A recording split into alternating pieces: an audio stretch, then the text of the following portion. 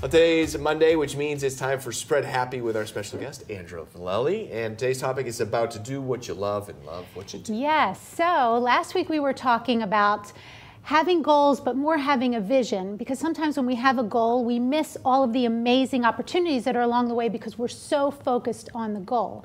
So this week, to piggyback on that, we're talking about doing what you love and loving what you do. So for instance, we have a friend who commutes every day from Delray to Miami, and my husband said to him, "That's a really long commute, you know, how do you get through that?" And he goes, "Oh my God, I love it." Right. He said, "I use it as my office." He said, "You know, I make my business phone calls, I listen to Audible." He said, "It's great."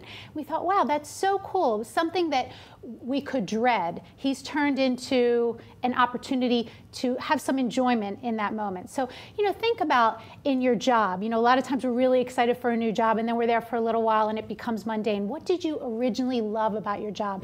In a relationship, you know, relationships we feel like, oh gosh, same thing over and over again. What did you originally love? How did you fall in love with that person? You know, take this into your life. Like for me, I was thinking about, I don't love doing my newsletter because I don't love all the computer stuff.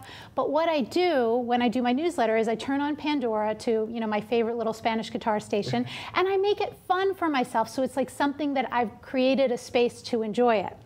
So when I came in this morning, I saw on Traffic Jam Sam's desk, she had this cute little cup that said, "Do what you love, love what you do," which I had never noticed before, but I thought it was so appropriate to bring in because that's our topic today. Well, it's easy to get bogged down with all the stuff that we don't like about what's happening around us all the time and what makes things challenging or difficult. Oh, there we go.